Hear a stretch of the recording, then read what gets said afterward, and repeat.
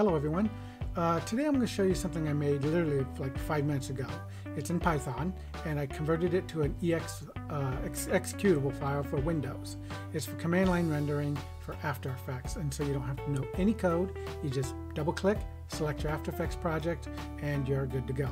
So let me show you what I got here.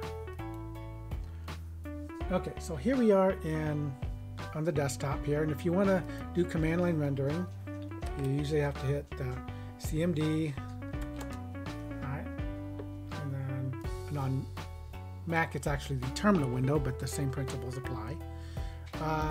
So you have to know all this kind of code down here, alright, to copy and paste, like where to find the executable AErender file, the flag, and then of course the location of your After Effects projects. So we'll go ahead and copy that and throw that in there and kind of let it do its thing.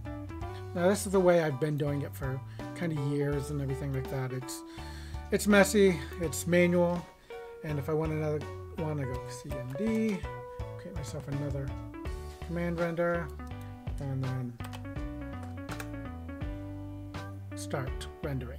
And as you can see, it's starting to render here. It did its first frame. This is starting to render, and because I selected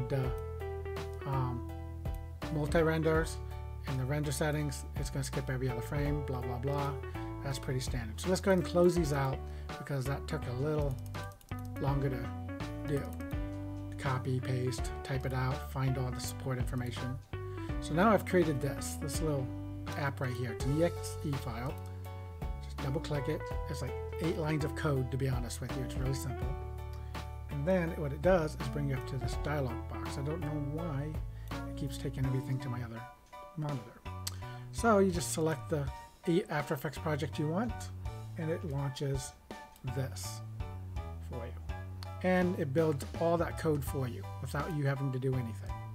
Now you still have to set it up in the render settings panel of your After Effects projects, but you don't have to write any code to launch the render file.